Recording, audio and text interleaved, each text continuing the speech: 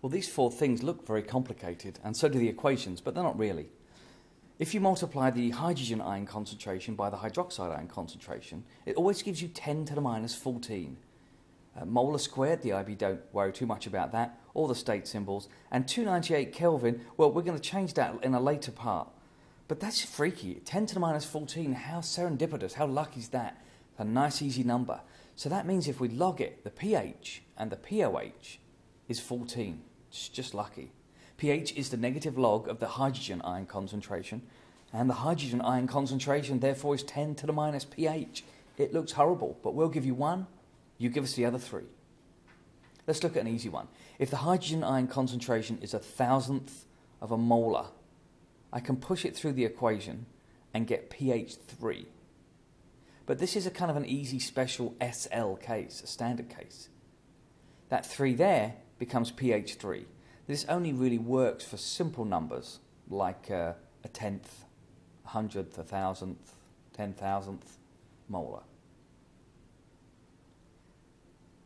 Now I know that pH and pOH together equals 14. That's really lucky. Thank you, nature.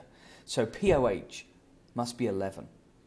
And by analogy, I know that H plus is 10 to the minus pH. So OH minus must be 10 to the minus pOH.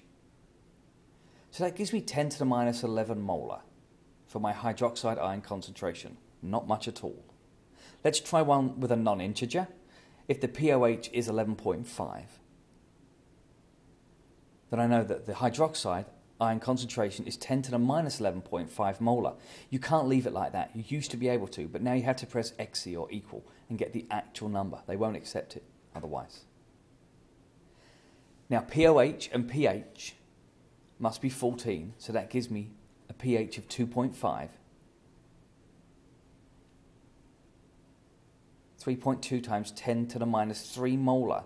And let's just do a quick double check with the kW. H plus times OH minus is 10 to the minus 14. Let me pop those numbers in and check. That times that. Yeah, it works out. Equation confirmed.